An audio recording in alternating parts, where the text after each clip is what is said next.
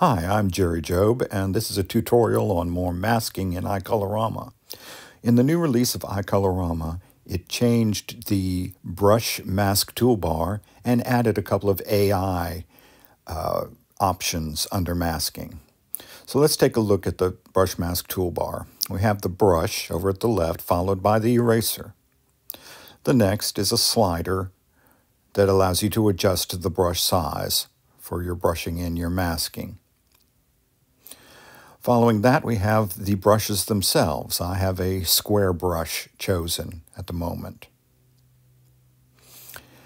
Then our settings for our brush. We have both basic settings and adjustment settings. And the one we will be looking at is manual rotation under the basic settings. So if I start to tap around the screen, you'll see squares appear, those square brushes. I'm masking out the pink and masking in the blue. And you'll see that they turn. And even when I make a stroke, that brush tip turns. So if you don't want that to happen, then you can use manual rotation under the settings. If you turn that off, then the brush tip will stay upright. And I can tap and it'll be very definite squares. And even when I make a stroke, I can make it, if I'm careful, I can make it straight across like that. The next two buttons are limits and invert. Limit is the limit is the button with the small circle inside the dotted line. In order to show you that, I'm going to get rid of the mask as it was by tapping the trash can that's a little farther out on the toolbar there. I'm doing a preset gradient, and I'm going to invert it using the half circle within the circle so that I'm brushing in rather than brushing out. I change the color and I start painting. When the limits button is white, that means limits are applied.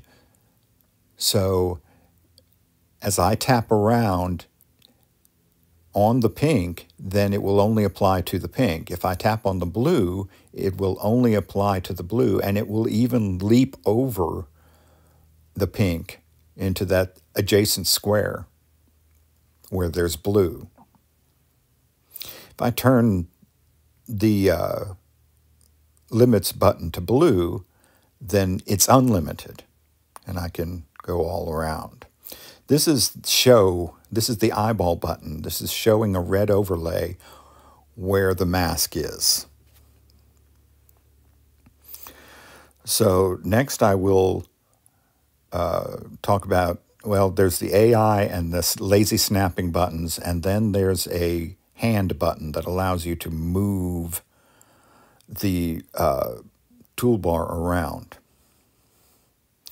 So next we'll move on to the AI. I'm not going to be talking about the lazy snapping.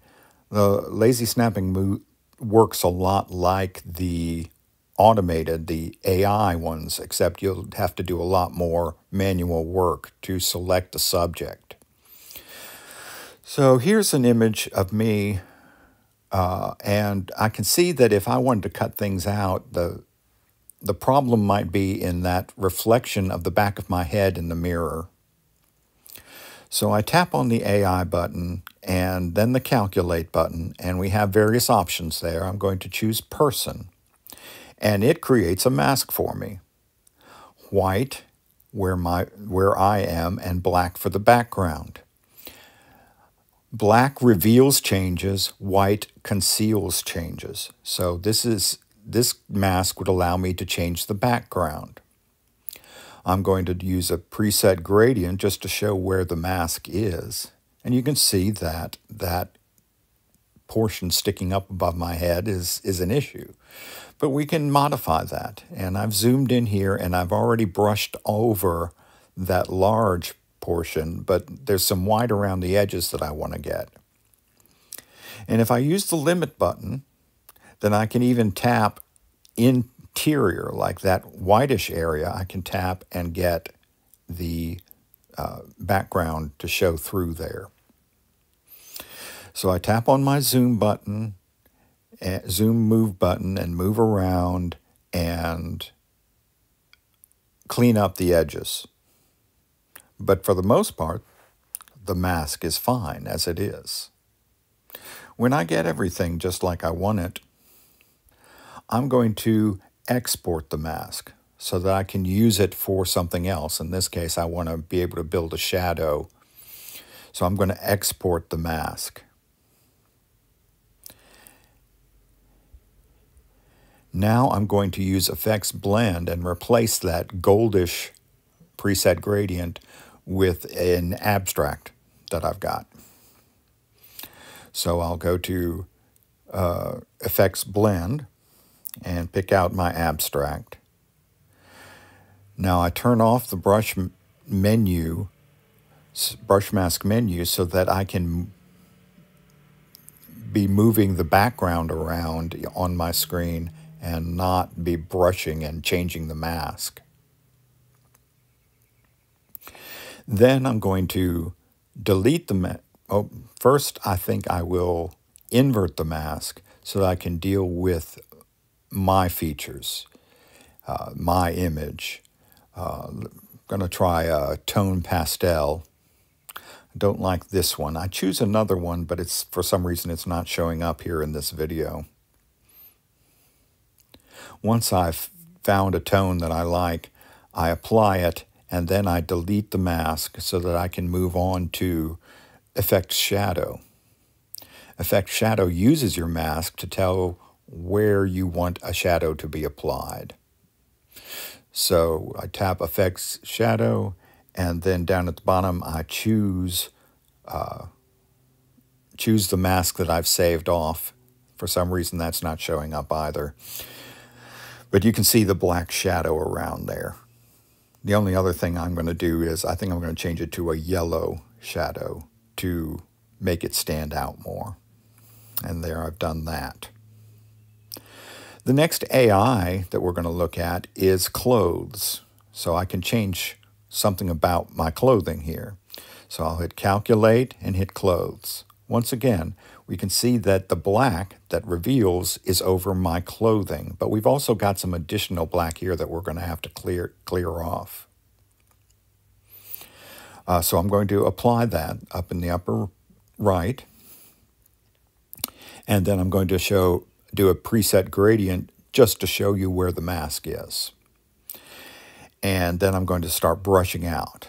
Well, I can see now that I've got limits on, so I turn limits off and then I start going around and clearing off all that around my clothing.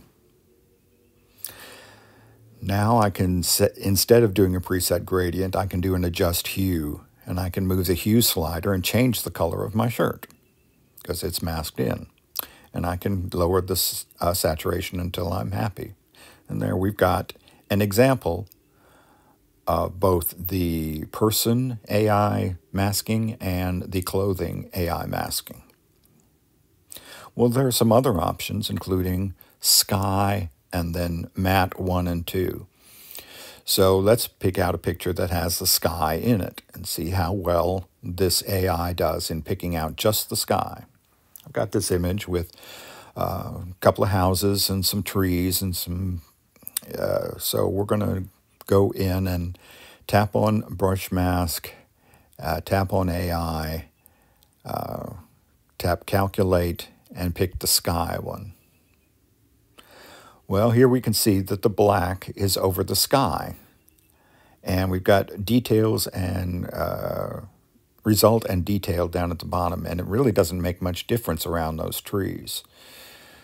We have a good hard edge around the house, but not so much around the trees.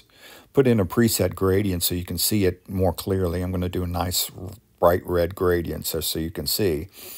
Now we can use the limiting in order to try and clean this up some. All those halos around the trees. Oh, it shouldn't have been paint, it should be erase, so I switch to erase. and start tapping around the edges of the trees. And because the brush size is large and the limits is on, then it goes into the trees somewhat and picks up some of that color. But it will only pick out the color that's identical to the surrounding blue. If it starts fading into the trees, then that changes the color. And so you have, you still have this halo around the trees. I work my way around here and do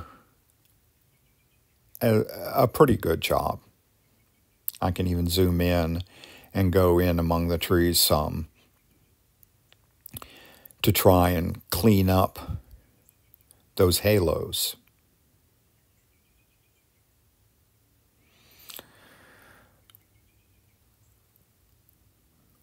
I'll just tap where I know there's just blue sky.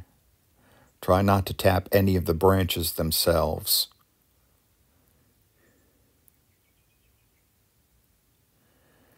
And it's getting rid of a lot of this halo. You might want to deal with the limits slider in the settings to try and pick up more of that. Well, now instead of this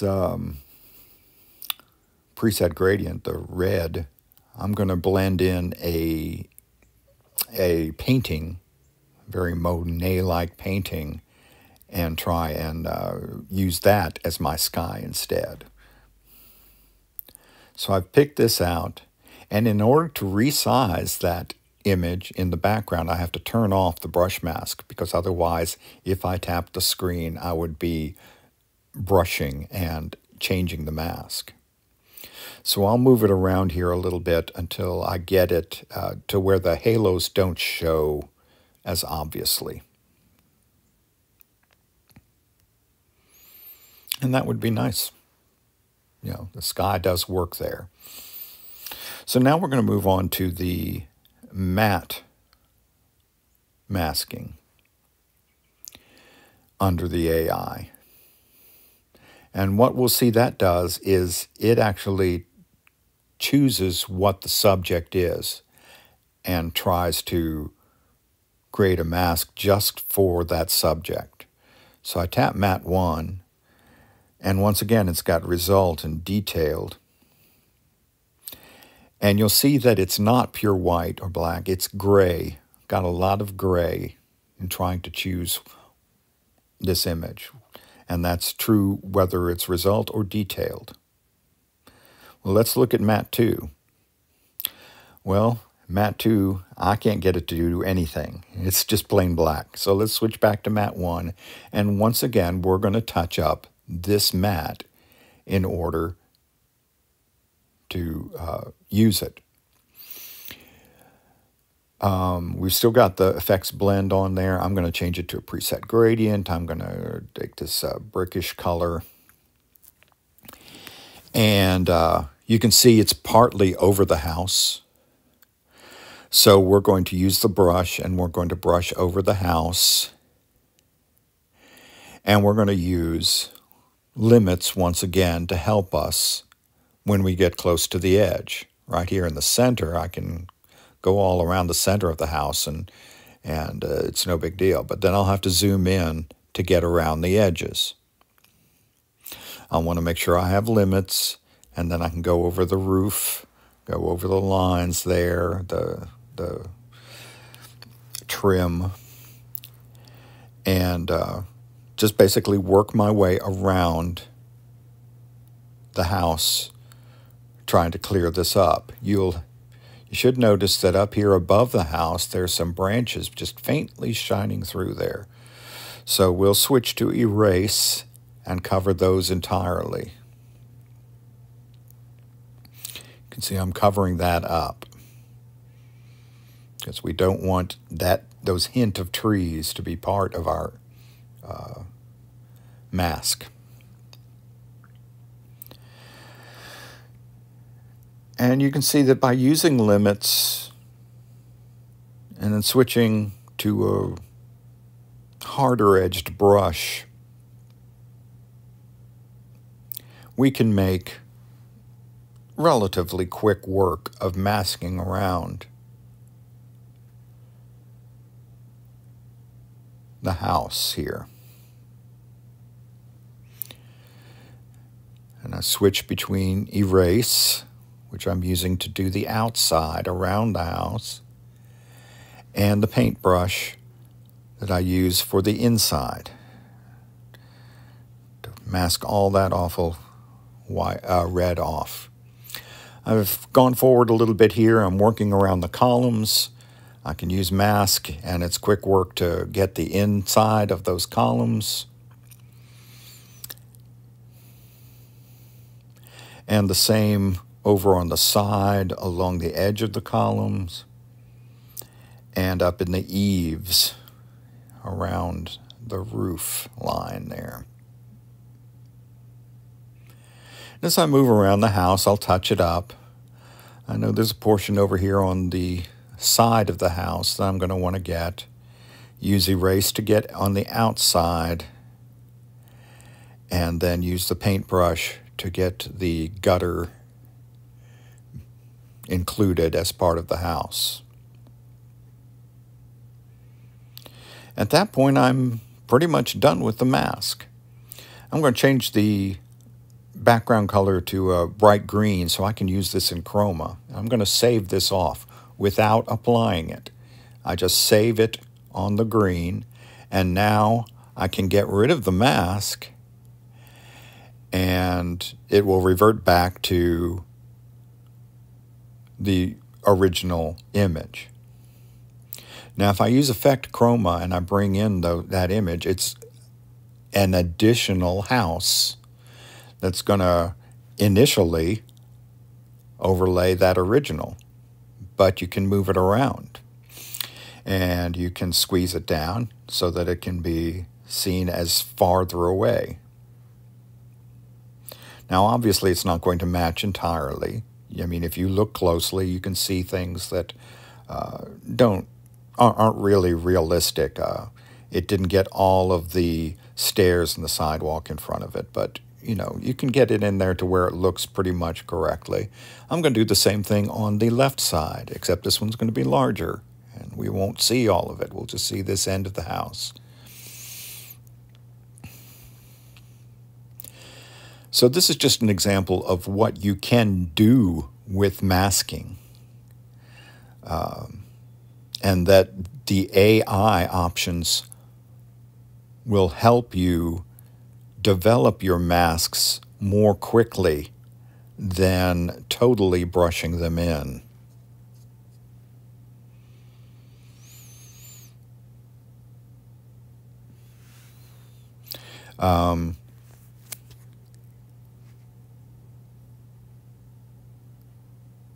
So we've been over painting, erasing. We've been over brush sizes, the different brushes. We've been over the settings. We've been over limits and inverting. We've been over show the overlay for the mask. We've talked about lazy snapping, and then we've been through the AI, the person, the sky, the clothing, and the two different matte options. So I hope this will help you in the future with your masking in iColorama. Until next time, enjoy.